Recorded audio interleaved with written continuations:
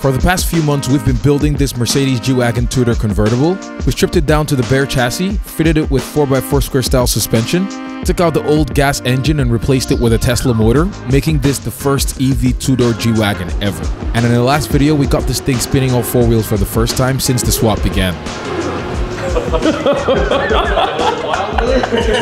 Pretty insane. On this episode, we're going to be taking it on its first drive and on a 4,000-kilometer road trip. But before we do that, some work still needs to be done to get this thing ready for the trip, like adding brakes, the rest of the body panels, and finishing up the interior. So, with that said, let's get started. So we've seen this thing spin up its wheels for the first time, but it only went forwards, so naturally we had to test to see if it went in reverse too. Dude. That's crazy. Yeah, we built it. That's sick. This thing can smoke pretty much any G-wagon. We should put that to the test when this is done on YouTube. Yeah. Actually, he has a G63, right? Doesn't he? He has a G63, a 55. Ah, perfect.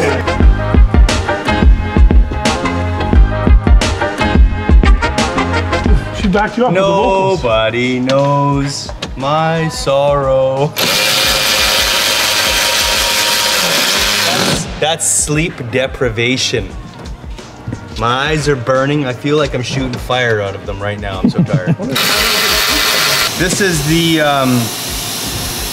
dual heat exchanger system that is going to be used in the G-Volt. Alex came up with this idea here for it's like a single plate mount for two heat exchangers. One's for the motor, for the electric motor, and one's for the battery pack. They need to have separate cooling systems so that they stay in their sort of optimum operating range, which is, you know, significantly less cooling requirements compared to like a combustion engine. Yeah. So two heat exchangers, fans, and the reservoir tanks will get mounted onto this. This goes in the standard location in behind the front grille.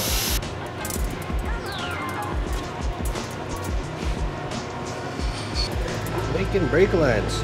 We got go, now we need whoa. That's a good way to put it. So I'm working on the whoa part now. Almost there. And you're not stressed at all? No, I'm stressed. I think all the problem solving is done. Now it's just doing the work.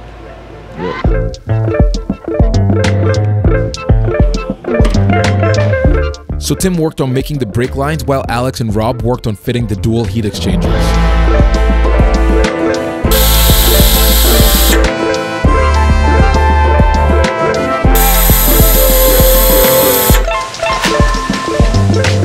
This is the trunk floor piece that covers the battery cells.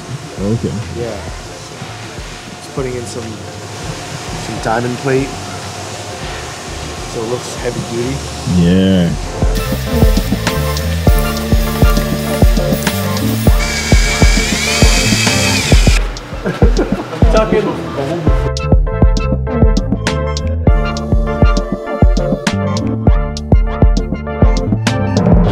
Doing the grill lighting. So the grill has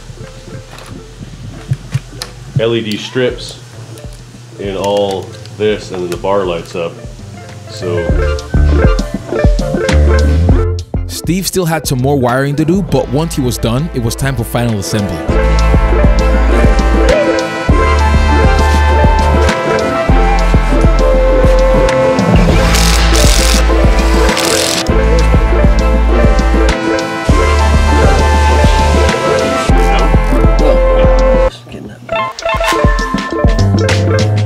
We worked into the night trying to get all the panels back on the G-Wagon because we had to leave for our road trip the next morning. The next morning.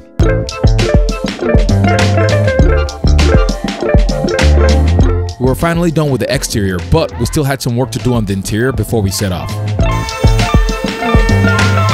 After the steering wheel was done, we moved to piecing together the door cards that we had reupholstered.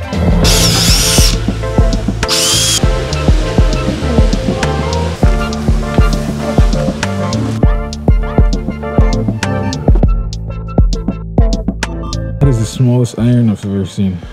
What are you ironing? Some seams on the dash where the iPad goes in, just so they fit nice and tight. Nice.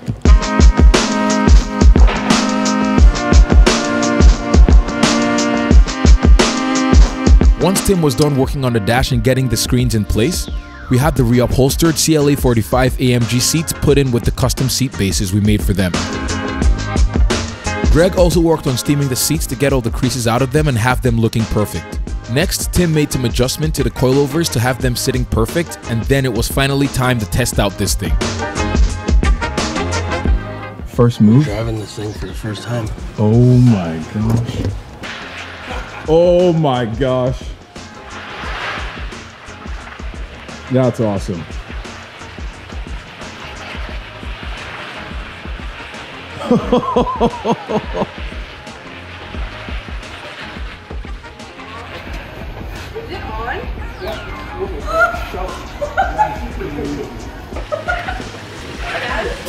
That's insane. That is so crazy, man. What the heck?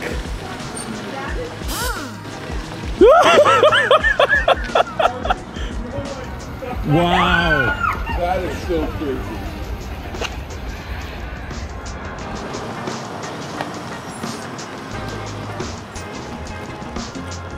Before we loaded the G-Wagon on the trailer, we had to ensure it fit first. We then tried to load it on the trailer, but immediately there was a problem. It's on two-wheel drive. The back wheels are not spinning. Yeah, you're dragging it. Despite how it looks, it's currently winter here in Canada, and so there was ice built up on the platform, so we couldn't get it up at that angle. We repositioned the trailer on a less steep angle, and that seemed to do the trick. With the G-Wagon strapped down, we were ready to start our road trip to Las Vegas for SEMA. Let's go. Ready? No. Slept in days.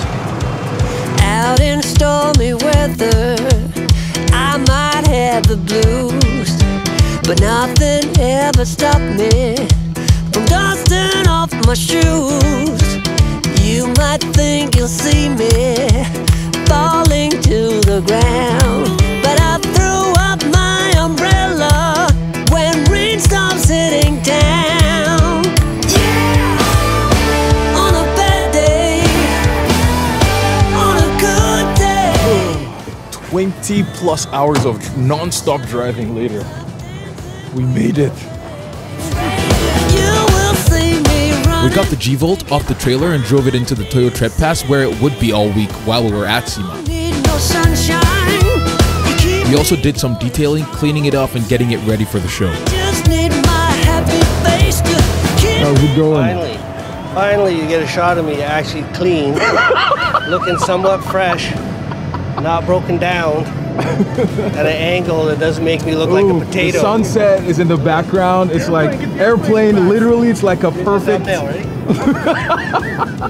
We walked around the show all week, saw a bunch of cool cars, which you can check out in our SEMA walk around video if you haven't. Link in the description below.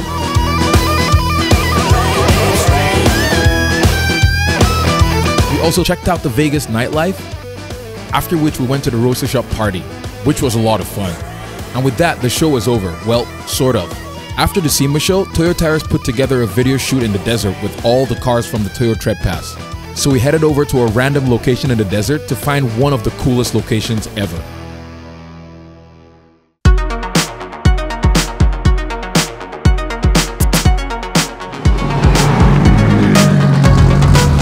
They rented out what seemed like a ghost town full of old cars, planes, abandoned houses, and memorabilia from a bygone era, which was mind-blowing to see.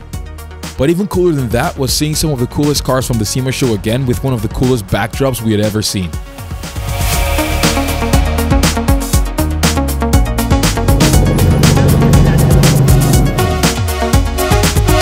There was an amazing camera car getting the rolling shots of the cars. We met some amazing people, had some lunch, and had an amazing time at this shoot, but sadly it had to come to an end, so we loaded the G-Wagon on the trailer once more to begin the journey back home to British Columbia, Canada. Yeah. Looking back, it was an amazing week spent in Vegas. From the road trip to Vegas, hanging out with like-minded car people, meeting some old friends, and making new ones too. So thank you to everyone that came out and said hello. We still have some more work to do with the G-Volt, but for now, that's it. So thank you so much for watching this video. If you liked it, give it a thumbs up. Subscribe if you haven't, and we'll see you guys later. Bye-bye.